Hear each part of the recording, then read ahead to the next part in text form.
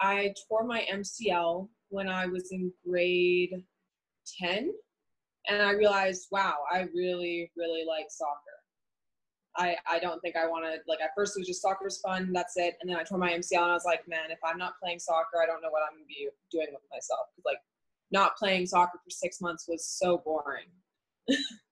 And so then I was like, okay, I'm going to try and go to school in, like, just anywhere pretty much. But Blizzard really pushes for those American schools.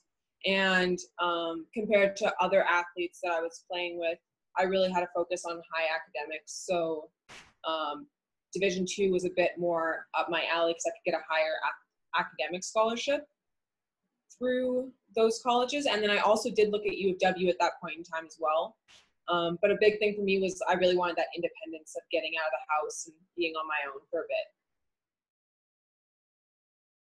The improvement I saw in myself with just being able to see the game and see the plays to make was amazing, because for most of high school, I was a center defender. And then when I got to my senior year of high school, they were like, let's try some center mid type roles.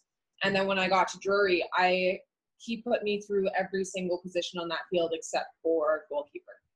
So I really got a better understanding of where the runs were going to be. So then when I got put back into center midfield, when I got more consistent, it was so much easier because I was like, I know where they want to make that run because I've played in that position now. And then by my second year, I was consistently starting in center midfield. So it was a really big improvement in myself, and I think that really helped. I think if I would have came to U of W straight out of high school, I would have been more of the strong athletic player, and that was it. And that the game was kind of there. I could see it, but not at the level that I see it now. And then when I got to, like, that experience at Drury made me more the smart player with speed and less the physical player with a few good plays. It's honestly nerve-wracking. I'm like just waiting for it, you know, because I won't know where I'm at or if I'm close enough to the level that I want to be until I'm right on the turf, right? Like the second I get there, that's when I'll know.